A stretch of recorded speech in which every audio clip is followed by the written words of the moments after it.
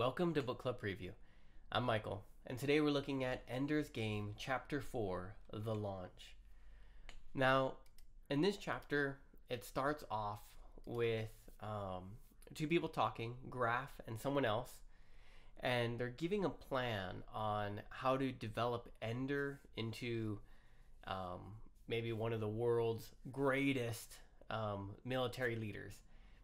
And Graf says, we have to isolate him. We have to take him away from the other groups so he can stay creative and active. And then it goes into Ender's. Well, Ender's walking with a bunch of other launchies, is what we'll learn they're called. People going on to launch into the Battle Academy. And as he's looking around, some kids are laughing and playing and joking together. Ender's just kind of silent, kind of by himself. And he's just watching everyone. And then he realizes that the other officers and the other people are watching them. There's actually TV crew taking some cameras and film, maybe to show them for TV. And Ender thinks like, oh, maybe I should say goodbye to Valentine or say hi to my mom and run to the camera. He says, no, I can't. I need to focus, and they're watching me. I need to be professional. And so he goes off into the rocket ship. And immediately, Ender starts to look at things differently as far as gravity is concerned. He thinks about the rocket ship being hung upside down from the planet. Ooh, do you feel upside down? Or Graf being right side up or upside down or off the wall or sideways. Like, he just starts playing with gravity in his mind, looking at it from different perspectives. Let me see here. Let me give an example. So here is Earth. Now, for most of us, we feel like we are here on Earth, right? And gravity is pulling us down. But Ender, he flips that. And he starts to think the rocket ship is actually on the bottom of the Earth. And the gravity is holding it up, I guess, in a way.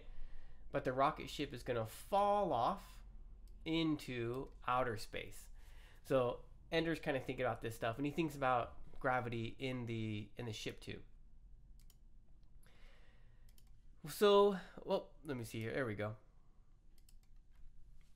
So as they're going off on the rocket, all the other kids are sitting down, kind of joking. They're feeling a little sick as it's blasting off. But then Ender starts smiling. Maybe he doesn't realize he's smiling, but Graf sees him. And Graf comes down this ladder, and Ender's kind of thinking about Graf holding himself maybe sideways or upside down or right side up. And maybe there's something on his face. Maybe it's Graf just himself. And Graf says, "What are you smiling at, soldier? Is something funny?" And Ender thinks, oh yeah. In the beginning of the movies, the soldier and the officer are really tough, but in the end they become friends. Graf is my friend. And so then Ender starts to say, "No, sir, nothing's funny, sir." And Graf asks a question, and slowly Graf starts to isolate Ender by praising him, by saying, "Only Ender on this rocket ship has enough brains to be something great. The rest of you are just going to be soldiers that are going to get killed in battle." He says, "But Ender's special. Ender's the one. Ender's the one I'm going to put all my money on because he's the best." And Ender's kind of, wait. That's not right. If he praises me, then all the other soldiers are going to hate me. What's going on? This is not like the movies. And just like Ender predicts, some boy starts to kick his chair and starts to hit him on the head. So some boy unbuckled and started to hit Ender on the head. And what Ender does is, when the boy is about ready to hit him on the head, he grabs his arm and he yanks down. Now, he thought maybe the boy would just go poof and hit the chair. But because he was in zero gravity, Ender's strength was multiplied. And so when he pulled, the boy goes woof. He just flies off into the spaceship and starts to boom, boom, boom, boom. And then poof. Ah! His arm gets broken. And then everyone's like, oh my goodness, stay away from Ender. That guy's crazy. And so when Ender's kind of getting off the rocket ship, he's thinking like, man, Graf has done all this. Graf is the reason. He made me an outsider, and now I'm alone. I'm isolated. And he even tells Graf, I thought you were my friend. And Graf says, what made you think I was your friend? And he said, well, you told me the truth. You were honest to me. And he said, well, I'm going to be honest with you, Ender. My job isn't to be friends with you. It's to make the next greatest soldier, the next Alexander the Great, the next Julius Caesar, the next, I don't know whichever the one. He gives another one, Napoleon. So that's what Graf says. Like, my job isn't to be your friend. My job is to make the world's greatest soldiers that have ever existed.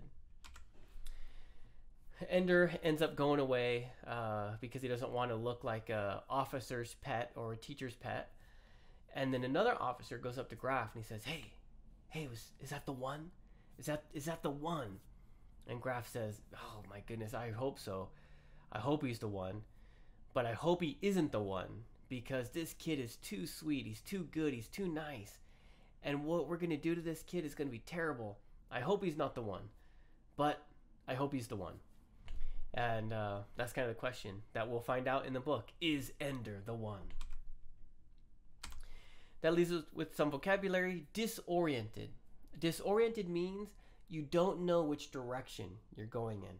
Imagine spinning in a circle. Spin, spin, spin, spin, spin. Go straight. Oh, where am I going? You don't know which way is straight.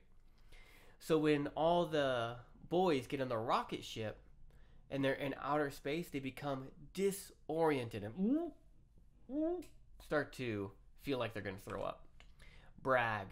Brag is when you say something really good about yourself. It could be about others too.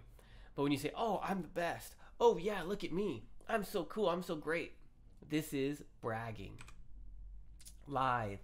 Lithe is kind of like graceful, like a cat. And I can't remember who's moving lithely. Maybe, I think it's the cameramen. The cameramen are moving lithely. Censored. Censored means edited for, edited, really. Maybe if you've seen a movie and there is, or a TV show, and maybe there's a Nike symbol on someone's shirt, the camera or the movie crew they'll fade out this Nike symbol. They'll censor it. They'll edit it. So if Ender says, Mom, I miss you. I'm going to miss you. I love you. When the video goes to the public, it'll be edited. So people won't see that Ender was weak. Scumbrain is just a word to say idiot, stupid. Pinhead, idiot, stupid. Scum. Scum is like a lake. Think of a lake. The green stuff that floats on top of a lake that's alive and it's a plant, that is scum. So scum brains. Pinhead. A pin. Bink! Ow! A pin. The small head is like your brain, the size of your brain. Pinhead. Scrupulous means very careful and very intentional. So I'm trying to think.